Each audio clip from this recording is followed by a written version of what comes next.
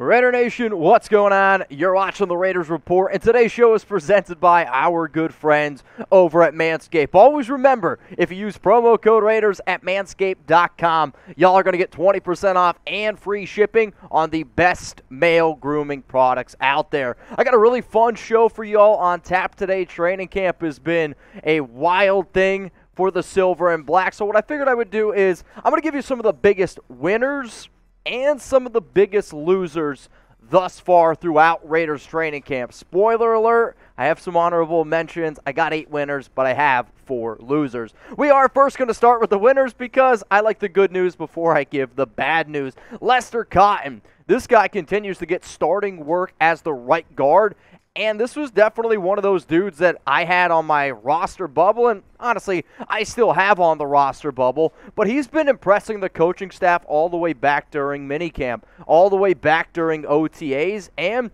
when you saw a lot of the different, we'll call them starting offensive line formations, Lester Cotton, because the Raiders have been doing 4 different fronts, he's been the main right guard. Now, sure, it's because Denzelle is out, but Cotton has to be a winner. Let's go to the wide receiver room now, and I'm going to look at Mack Hollins, and he started opposite of Davante Adams on Sunday as the outside receiver with Hunter Renfrow working in the slot. It is a friendly reminder that the Raiders don't have pads on quite yet, and they're not doing 11-on-11. They're doing a lot of 7-on-7 types of stuff.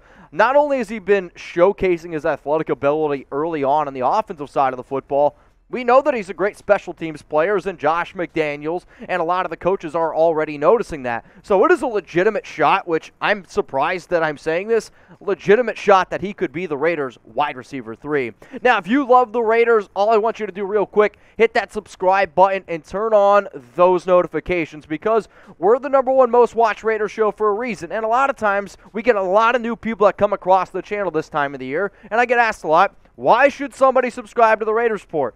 I'm glad you asked. We get videos every day. We had literally a video on this channel every day for 3 years. I go live at least once a week. We're interactive. I'm giving some shout-outs to some new subs a little bit later on. More subs equals more videos, and right here is maybe the best reason. It's 100% free. Let's go to the next name on my list here for Raiders training camp winners. It's Tyron Johnson, and already speed is a major difference maker for him. I'm not saying that a lot of the Raiders receivers don't have speed, but nobody on this roster has 4.3640 speed, which is what Johnson ran at his pro day in 2019. He's already made a few deep plays, which have caught in the eyes of a lot of these coaching staff. And when you really come down to the nitty-gritty of your roster, right, if it comes down to a player who offers speed and offers you some special teams ability, that might be enough to keep him around as the Raiders' final receiver. But one good thing is the depth has been sharp. You know, Davante Adams is there. DJ Turner's been looking good from what I understand. Justin Hall's had a few good grabs. Demarcus Robinson, they've been moving all over the football field. Keelan Cole's been impressive. But you know it's Adams. You know Renfrow. Those are your top 2. Here's the multi-million-dollar question. Who is going to be the Raiders' 3rd wide receiver behind Adams, behind Renfrow? Did I mention that we're an interactive channel? So here's the thing. I don't want to talk to myself. Let me know down in the comments the Raiders' wide receiver 3. The next name on this list is going to be trying to protect the right side of the offensive line for Derek Carr. And it's not Alex Leatherwood.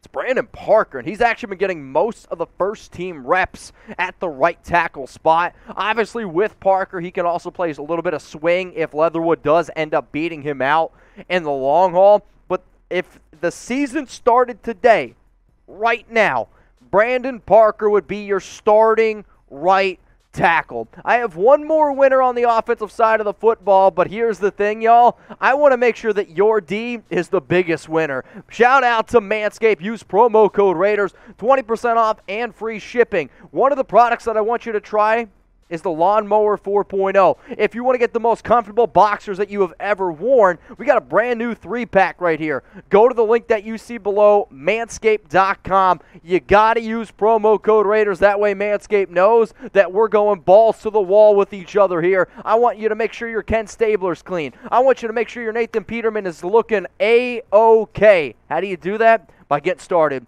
with Manscaped. Let's go to somebody who's been looking really good this offseason already. It's Derek Carr, and The reason why he's a winner is because I have been told that the wide receiver and tight end groups are legit. Also, I've been told that the offensive line does seem like they're meshing well together, and the thing that's probably been getting the most attention, which it's the offseason, I get it, is around what Davante Adams said, or I guess called Derek Carr. Called him a Hall of Famer, compared him to Aaron Rodgers. Now, Adams has somewhat cleaned up some of those comments, but I got 3 quotes from you right here from the best wide receiver in the NFL. What I'm not going to do is take away from that statement, because why is Derek not a Hall of Famer? What I meant, I left one keyword out of there because that's not exactly what I meant. But I do think that Derek's career is Hall of Fame worthy, and why not? Does he have the MVPs right now? No. Has he won a Super Bowl? Not yet. That's obviously what we're chasing. But what I meant to say was, even if you go Hall of Famer to Hall of Famer, it's an adjustment. I wasn't saying Hall of Famer Aaron to Hall of Famer Derek, so I'm not retracting my statement at all. But I'm not going to do is say Derek is not going to be a Hall of Famer, because at the end of the day, I believe, and this is not putting any expectations or added pressure on him, because he puts that type of pressure on himself because of what he expects every time he touches the field. So Davante Adams is hyping him up. For that reason, Derek Carr, you're a big-time winner because you got 17 on your sideline. Coming up now is going to be some extra winners on the defensive side of the football. The offense during 7-on-7s gets a lot more attention, but I got 3 names that I want to keep in mind here for all y'all watching. The first one, you know how much I love Duron Harmon, and early on, it sounds like he has been really, really impressive. He didn't get the first team reps the first day of training camp, and as every day has gone on, he has gotten more and more and more, and now he is basically getting all the first team reps. His leadership skills are getting glowing reviews from players like Derek Carr, from players like Max Crosby, Denzelle Perriman, and coaches are starting to notice it as well. When the Raiders signed Harmon, I looked at all of y'all up here and I said, this signing reminds me a lot of Casey Hayward. Yes, he's getting up there in age, but when certain players know certain schemes, they can be a player coach out there, and that helps out a lot of your younger guys on the team from top to bottom. Now, when you talk about the overall safety room, he's going to get some more looks over Johnathan Abram. But in terms of the cornerbacks, we're going to now go from the cornerbacks that you see on screen, because Trayvon Mullen's been a little bit banged up. And now let's talk about Anthony Averett, who's been working opposite of Rock Ya-Sin as the starting corner. And as long as Trayvon is on the pup, this is more and more reps for Averett, who the Raiders brought in. They gave him a nice little deal in the offseason, and I've been told, out of all the players on the PUP list right now, the Raiders are by far worried the most about Mullen, and there's a chance that Mullen misses the first 4 games of the season being on the PUP list. Like, if Mullen can't go by August 23rd, well, then it's Anthony Averett's job for the first 4 weeks, and you might not see Mullen on the field.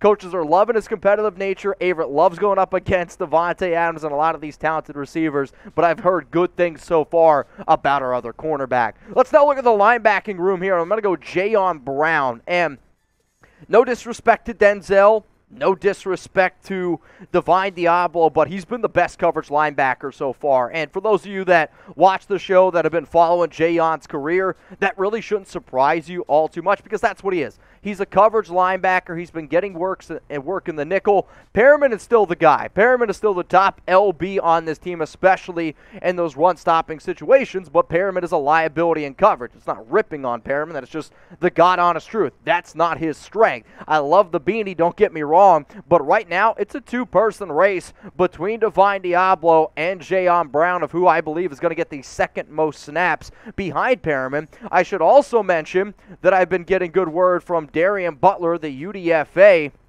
out of Arizona State. Sounds like he's also had himself a pretty good training camp. Now, I could throw in all of these names here, and this is usually the part of training camp where a lot more people are winners than losers, which is why I structured the show the way that I did. Here are some other honorable mentions. Keelan Cole continues to run some solid reps, and I've been told it's between him and Mack Hollins for that wide receiver 3 spot. John Simpson's getting all the starting reps at left guard. Amik Robertson right now, it sounds like he's the 3rd outside corner. Andre James getting most of the starting reps at center. The only other person who's giving him competition is Dylan Parham, and I've been told Parham looks really, really intelligent moving all over that line. And then Divine Deablo. Even though Jayon, I would say, has been the bigger winner, Deablo and Jayon and Denzelle, those are your top 3 clear-cut linebackers. Well, who's the biggest winner? I went through a few different names on this list, and maybe you're following some other people out there, and there's a lot of good Raiders content creators. So who do you think thus far has been the biggest training camp winner? Let me know down in the comments. The next thing coming up here on the Raiders Report is going to be around Raiders training camp losers. And I love my job, but this is probably the one thing that I don't like to do because I understand that it's very, very early in the process. But I also have to give that type of content here. So we're going to get into 4 losers, and the first name is, it's got to be Alex Leatherwood. He's been working with the second team. When you're drafted in the first round and you struggle the way he did as a rookie, and then you bring in a brand new coaching staff, Carmen Brasillo, from what it looks like right now, Brandon Parker has been getting more reps at right tackle. Now, that's not saying that Leatherwood hasn't been getting any reps whatsoever, but I was also told that he's struggling with pass protection, which is kind of what I've been saying for a long time, that he's good good in the run game, and Josh Jacobs was hyping up Leatherwood saying, like, hey, he looks good in the run game. Leatherwood is an offensive guard. I'm sorry. He's better in the run game. He struggles in pass protection because he doesn't have the foot quickness. Now, it is only a 2-man race to be that starting right tackle, Leatherwood and Parker. And when Parker isn't working with the first team unit, they are using Leatherwood in a lot of different other offensive line schemes, but he is the second guy, which makes him a loser. Let's now go to running back Zamir White, and he's missed 2 straight practices. I actually do not know the reason why, as I am filming this on Monday, but another reason why he's got to be a loser, Kenyon Drake's been cleared, and from what I understand, he looks quick, especially considering the fact that he broke his ankle, December 5th, 2021. Also, Josh Jacobs looks really impressive. I was told that Jacobs looks faster, he looks quicker, and this is always the best shape of life season. But Jacobs looks motivated because I think for the first time in his NFL career, he understands the idea that there are other players there that could potentially take his job away and potentially take away his future. So definitely a name to keep in mind is Zamir White. The next name coming up here on the Raiders Report, which we'll get to here in just a second, but remember I told you we're interactive, and I want to give some shout-outs to some of the new subscribers here on the Raiders Report, so major shout-out to the people that were like, all right, I'm actually going to hit this sub button so this guy shuts up and stops talking about it. Jessica, Old 640 Gold, Dylan Ryder, Tommy DeVay, Joshua Thompson, y'all the real ones, appreciate you for hitting that sub button, and if you want to see your name on a future show, all you got to do is subscribe and join me for my live show tomorrow, 6 p.m. Eastern Time, 3 p.m. Pacific. I go live every single Tuesday, or I go live for some breaking news. We do got 2 more losers to still get into, and this one's not very good, but it's Denzelle Good. And even though he is projected to be the starting right guard, he is, well, not out there on the field. Now, he's still recovering from the ACL, and Lester Cotton's looked pretty good, but there was a report that came out today or maybe yesterday that Good isn't a lock to start. And one of the things that I always say is money talks. And when you give somebody a pay cut, when you take them from $3.09 million, you take them down to $1.04. Now, sure, you can still make an extra $425,000 in incentives, but they are deducting his pay for a reason. It makes him easier to trade if need be, and for that reason alone, I think Denzel's a big-time loser. And then the final name, and I know I'm going to get some hate on this because you all are always like, man, you're always ripping on Abram, but he collided with Roderick Teamer, and I'm not saying that that's his fault, but if you followed Abram throughout his entire NFL career, he just has no awareness at times for certain situations. And one of the things Gruden used to always yell at him for was like, dude, it's practice. Slow it down a little bit. Collides with Roderick Teamer. Duron Harmon is starting to take away those first-team reps, and once that starts, that domino is going to continue. I've been told that he's struggling in coverage, which doesn't surprise me. Abram's going to get his opportunities playing in the box. He's a good run stopper. That's not going to change. I think they're going to use him a little bit more at getting after the quarterback as well. But you're crazy if you don't think Duron Harmon is the better safety in this regime. So we gave you some winners. Well, what about some training camp losers? Out of all those names, or maybe I'm missing somebody, please let me know. A Raiders training camp loser so far. So we're going to wrap up today's show. We're going to put a bow on it. And here are the biggest training camp winners. Lester Cotton, Mack Hollins, Tyron Johnson, Derek Carr. Brandon Parker, Duron Harmon, Anthony Averett, Jayon Brown, and then the biggest training camp losers are Alex Leatherwood, Zamir White, Denzelle Good, Johnathan Abram. Appreciate all y'all tuning in. Remember, I'm going to be live tomorrow, and if you made it this far in the video, we got to be doing something right around here. So remember, hit that sub button.